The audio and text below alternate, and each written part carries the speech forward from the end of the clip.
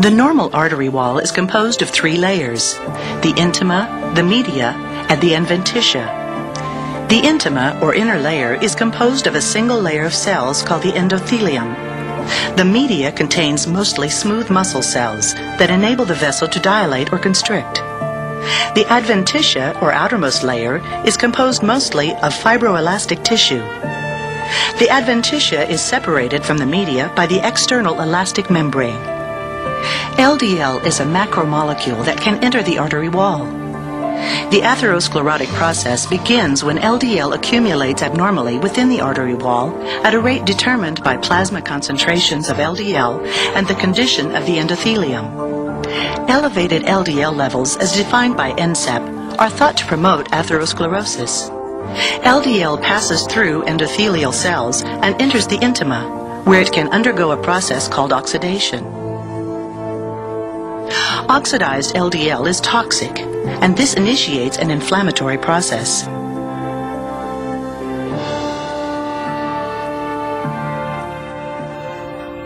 Monocytes respond by migrating from the bloodstream into the artery wall, where they mount the inflammatory response.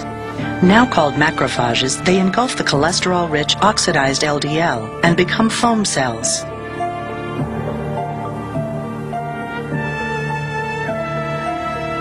When the foam cells die, they release their lipid content, creating what is known as a lipid core.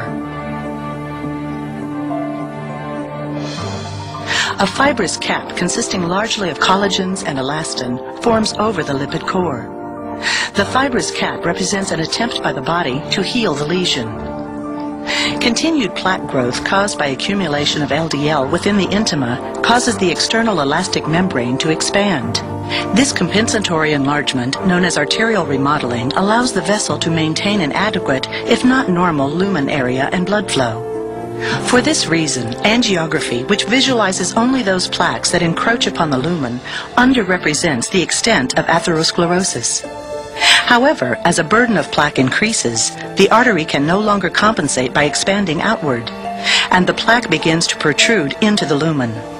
This generally occurs when plaque involvement reaches about 40% of the vessel circumference. Under certain conditions, such as may be caused by biomechanical and hemodynamic stresses, disruption of plaques can occur. Plaques prone to rupture include those that contain a large lipid core covered by a thin fibrous cap.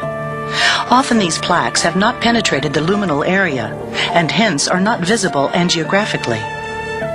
When a plaque ruptures, the lipid core comes into contact with the blood. This sets the stage for the formation of a thrombus or clot. The thrombus may partially or totally block an artery, causing an abrupt reduction in blood flow. Partial blockage of the lumen may cause the symptoms of angina. Complete blockage of the vessel lasting more than 2 to 4 hours can cause an acute event such as MI. Healing may also take place.